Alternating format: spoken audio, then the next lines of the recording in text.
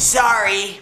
All right, welcome to another episode of Brad's Kitchen. Brad's Garage. Brad's Garage. So today I'm going to be showing you one of my personal favorites from my collection. This is a 1999 BMW that I got off of Craigslist from an old woman named Cho. She let me have this beauty for What the f?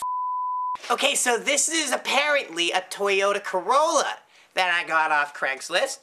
I can't help but feel a little bit swindled, but you know, I mean, that's what happens when you're, don't do your research and you purchase a car off some old woman at a chop shop. Why don't you just talk about some of the specifications of the car?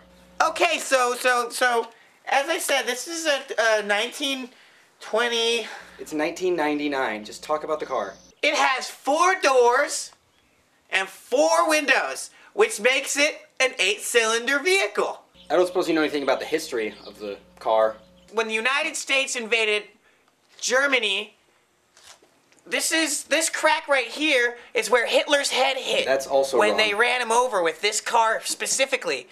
So this car is a piece of American history when it really comes down to it, because it's responsible for the freedom of all the Jews. Okay, that's A, incredibly offensive, and B, impossible, because your car was made in the 90s and World War II happened in the 40s. I'm sorry. So this car has a custom paint job, which we did with an orbital sander, some painter's tape, and some spray paint that we got at Walmart. The point of this was to make sure that the car depreciated in value by the time we were done. You should go get some Taco Bell. Yeah. Okay. Thank you. So these early 90s BMW models, Toyota models, tend to get a little bit warm when you run the engine, when you first... Jack in the box. You have to make sure that the water temperature is right, or else you'll damage it. KFC.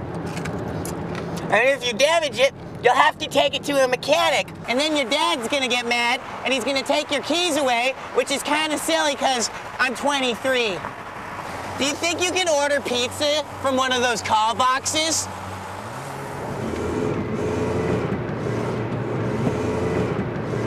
Hey, dude, my door handle's missing. A lot of parts of the car are missing. It's part of a weight reduction mod. Also, the horn's modified. Is that an Alberto's? We got the horn from an old scrapped Model A. We also have, a number of dents that I have tried multiple times to pull out with a plunger. We've even got, a tape deck there. It's missing the front part because it got stolen.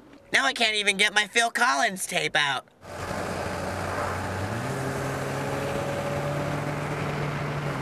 But the real question here is, will it do a burnout? Dude, I don't think you do burnout.